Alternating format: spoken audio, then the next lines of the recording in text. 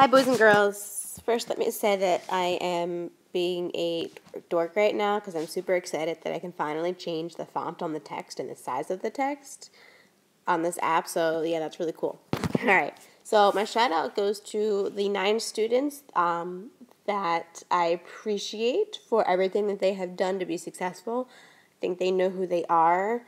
Remember, I'll keep that in mind. Keep working hard. Hopefully we can do that again sometime because I had fun. All right, so real-world meaning of slope and y-intercept. We kind of talked about it in class. We're going to look at it a little bit more now. There is a real-world meaning. There is a point to all of this, and we're going to look at that now. So let's say we have a monthly cell phone, and the plan costs $30 plus an additional 5 cents per minute. These are very similar to the word problems we did when we were solving equations. Okay, we have that number that's kind of by itself, and then we have the number that's the coefficient. The number that's by itself here is $30. That's our y-intercept. Because for 0 minutes, we're going to still have to pay $30. That's the starting value. And then that 5 cents per minute, that's our slope. That's our rate of change. That's how we're changing. So after every minute, we add another 5 cents. Another minute, another 5 cents. Another minute, another 5 cents. So we start with $30, and then we increase by a rate of 5 cents every minute.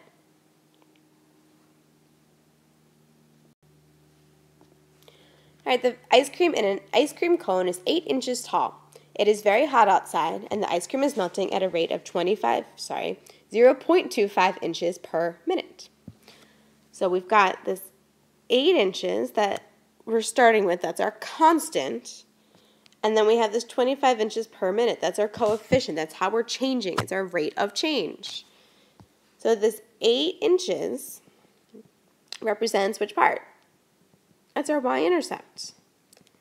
It's our starting value at the beginning, before the time starts. So when you first get that ice cream cone, it's 8 inches tall. So at a time of 0, we have 8 inches.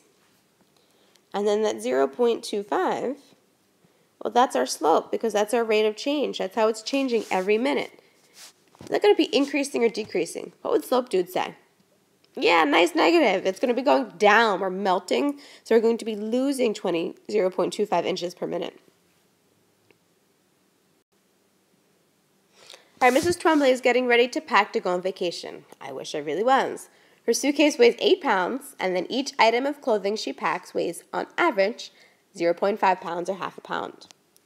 So we have this 8 pounds here. That's our constant.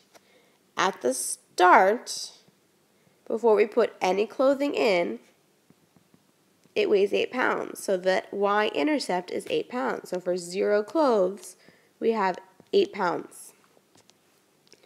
Then that 0.5, that's really pounds per clothing, per item of clothing you're putting in. That's our slope. That's our rate of change. What we're going to see when we go into our next unit, we're going to have to start writing equations, is you want to identify the 2 variables. You want to determine which variable is independent. So which one keeps changing no matter what. I keep putting clothes into the suitcase, okay, and I really do that. I overpack. I have a very bad problem overpacking. So I put too many clothes in my suitcase. The weight of the suitcase depends, so it's our dependent variable, on how many clothes are in the suitcase. Okay, X is always your independent, Y is your dependent. And we'll talk about that more with our next unit, but that's kind of where we get some of this information from. So then we can talk about telling a story even from a graph. All of this can have a real world meaning. We've got a little fishy here, kind of looks like Nemo. So let's talk about how you have a fish tank, okay, and unfortunately your little brother threw a ball at the fish tank and there's a crack in it, and now the water in the fish tank is leaking out. Oh no. So we have to identify what our 2 variables are. So this is going to be time. Okay, let's say it's time in minutes. And then over here, this is the, say, inches of water in the tank.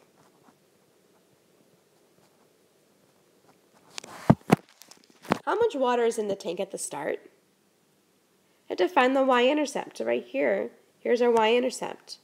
So the tank had 175 inches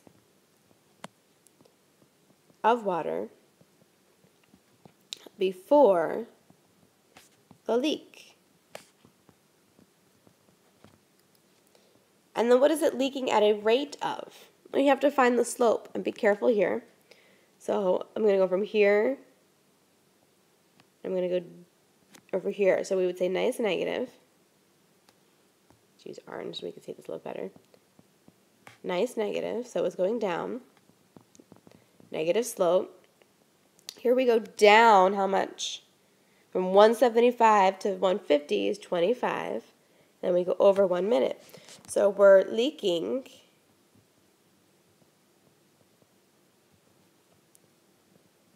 at a rate of 25 inches per minute.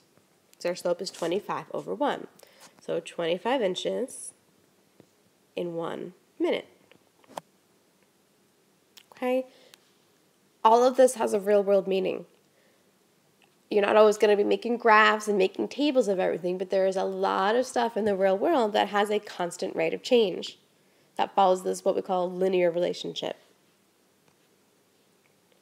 All right, now it's your turn. Marvin and his cousin Duffy, and Marvin really does have a cousin Duffy, are having a race. Since Duffy is a puppy, Marvin lets Duffy start 2 feet in front of the start line. Marvin is at the start line. Marvin can run at a speed of 3 feet per second, while Duffy can run at a speed of 2.5 feet per second. Identify the y-intercept and the slope for both Marvin and Duffy.